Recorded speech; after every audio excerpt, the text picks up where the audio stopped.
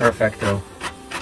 So today I'm going to show you how to install this PfInk Canon printer ink. This one is about 35% cheaper than buying the OEM version.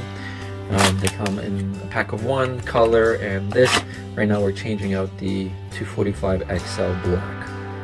So this has a chip in it. My printer is going to basically just recognize this. Usually when you get cheap ink, it's going to give you an error, so you won't be able to actually print with it. In my printer, you do this, and you get two cartridges, color and black. So the first one, you just press down, pull it out, and then this is the old ink. Sorry, that's the color one. So the second one is, yeah, there you go, that's the 245 XL black. So I'm going to take this, pull this tab off here before inserting. So again, we just gotta make sure we get this in. It's not actually hard. There's only one way for it to go in, and then it just kind of clicks up.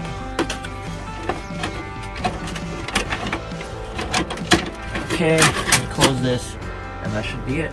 Now the printer's gonna do its thing, and then we're gonna do a quick test print. You may get a pop-up on your screen that says to align the print head. So this is our printer. We're gonna go black and white, and go black and white only, and then we're gonna go print. And we did not align the print head at all, so we're just gonna do a quick print and see if it comes out. Okay, so something came up on the screen here. See print alignment, and then we're just gonna start printing.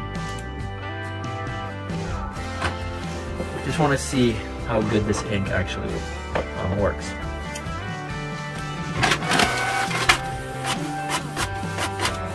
Perfecto. So let's take a look. Okay, absolutely no issues. Perfect print. Okay, so there you go. 30% or more off the price, satisfaction guarantee. Thanks for watching.